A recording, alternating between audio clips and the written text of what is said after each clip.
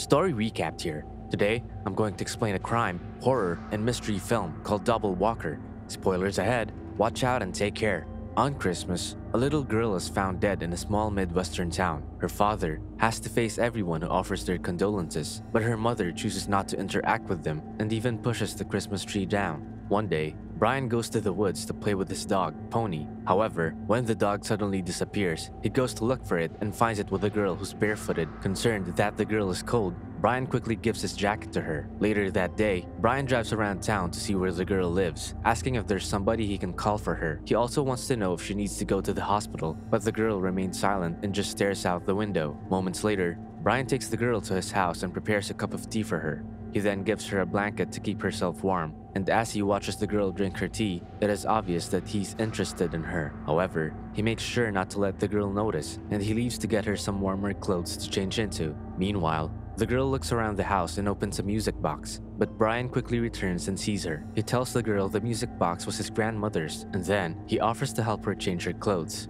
But once Brian takes the girl's shirt off, he fails to stop himself from touching her. The girl then holds Brian's hand and makes him sit, letting him watch as she turns on the music box and dances. Brian is completely mesmerized by the girl's body and moves, but the girl takes the teaspoon from the cup and suddenly stabs him in the neck. Then, once Brian is dead, the girl tastes his blood from the spoon and kisses him. After that, the mysterious girl goes to the house of the little girl who died. She then sits beside the little girl's mother as she watches a movie, but the woman doesn't notice her. Moments later, when the little girl's mother falls asleep, the mysterious girl tells her she once had a dream of being in that house. She tells the woman she opened the door after hearing someone knocking, and she saw a black car running at the driveway. Then, the faceless driver got out and opened the trunk, and she got in. Somewhere in town, the mysterious girl follows the man as he heads home, but she's distracted by a guy named Jack. Jack offers to give her a jacket inside the movie theater, and once they're inside, she starts to wander around. Jack finds the mysterious girl a few minutes later and gives her a coat, and the two go outside for a walk. Eventually, they reach Jack's car where he gives her a pair of boots. It seems like Jack isn't used to talking to women, for he isn't exactly sure what to say to her. However, Jack still offers to take the mysterious girl home, even though she's not saying a word and he doesn't know where she lives. A few minutes later, Jack takes the mysterious girl to his apartment and gives her a blanket, just like Brian did. He also prepares a cup of tea for her, and she thanks him for the hospitality. Then, Jack tells the mysterious girl he needs to take his brother to his wrestling practice the next day, so he just lets her watch television in the living room before going to bed. However, the mysterious girl is already gone the next day when Jack wakes up. Back in the little girl's house, the mysterious girl continues her story about the night she got inside the faceless driver's car, saying she wasn't afraid. Then, the driver opened the truck when they reached the desert, and she saw two dark figures. One of them told her that if she went with them, she could live one last day, make her amends, and then she'd be gone. The other told her if she went with them, she could live forever. However, she would never be seen by anyone except for believers and sinners, and the mysterious girl chose the latter. Then, suddenly, she was in that house again, and she was older. She wasn't even sure how old she was, and she watched as the little girl's parents dealt with their loss. At this point, it is revealed that the mysterious girl is the ghost of the little girl who died, and she saw Brian in her wait alongside the man from the town. In the present, the ghost attacks the guy from the town while he's having his car cleaned at the car wash. The authorities soon find his body, and as the ghost watches them from afar, it becomes clear that she's haunting all the men she believes are responsible for her death. That night, the ghost goes to the house of a young boy who sees her while he's playing with his toys. The ghost then approaches him, and the boy asks if she wants to play with him. So the two play together, and surprisingly, the ghost finds herself having fun. A few minutes later, the boy's father calls him for dinner, and the kid tells the ghost to join them. However, as she sits at the table, she can't help but feel sad and think of her own family. Meanwhile, the boy's mother talks to her husband about the guy from the car wash, telling him that the DNA of the dead little girl is on his body. She wonders how that happened, but her husband can't answer her question.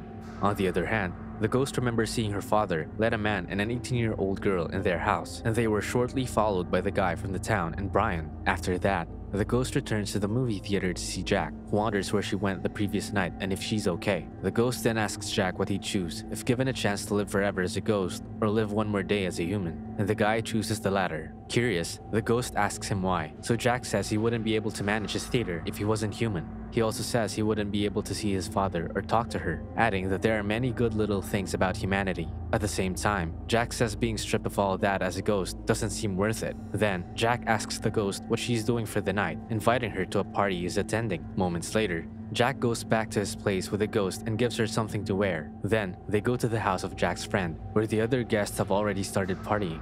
Of course, the ghost has to drink too, and she tries to have fun while dancing with Jack. After the party, the ghost returns to the movie theater with Jack. They then watch one of Jack's old family videos, which shows his father and uncle when they were young. Unfortunately, his uncle just died of lung cancer a few months ago, and they found that video while going through his stuff.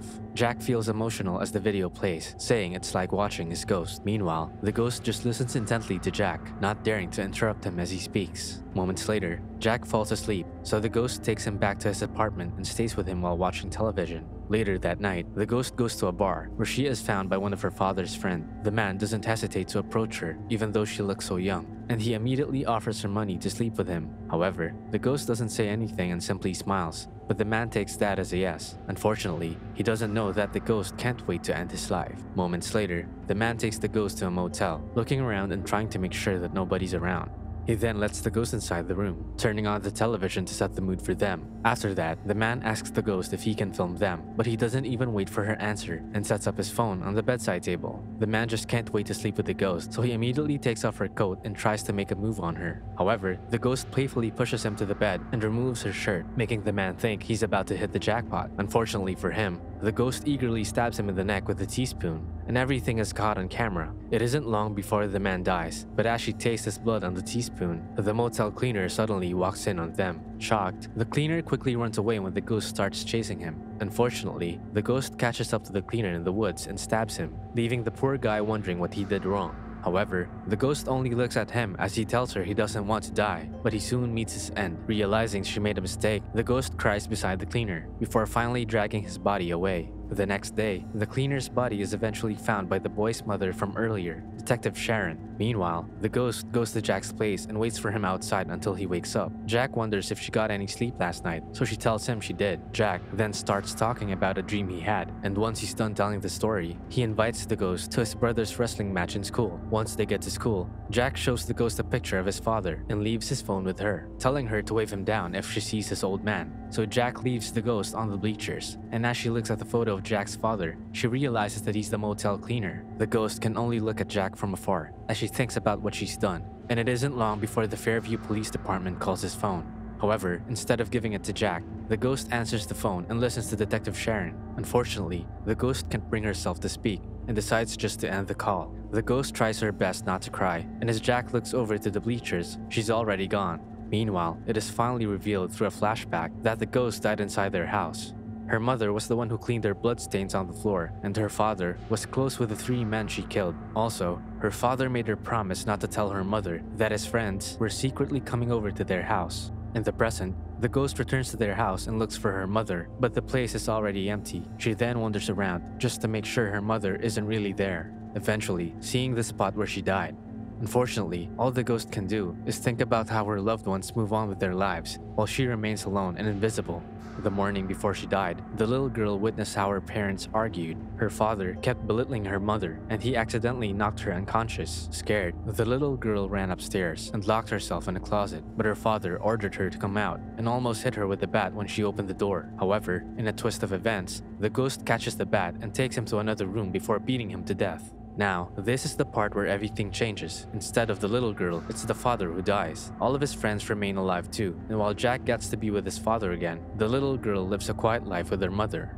But in the end, the movie is left open to interpretation. The little girl's death still remains a mystery, and while it's strongly hinted that it's her father who accidentally killed her, what's certain is that he's just like his friends who like to prey on young girls. However, the movie gives us another conclusion, where the little girl gets to live with her mother. It may be just the ghost's imagination, or the mother's dream, but either way, the film manages to show the tragic truth about abuse and death. Subscribe to watch more videos like this. Turn on notifications. And leave a like, it really helps the channel out. Thank you for watching.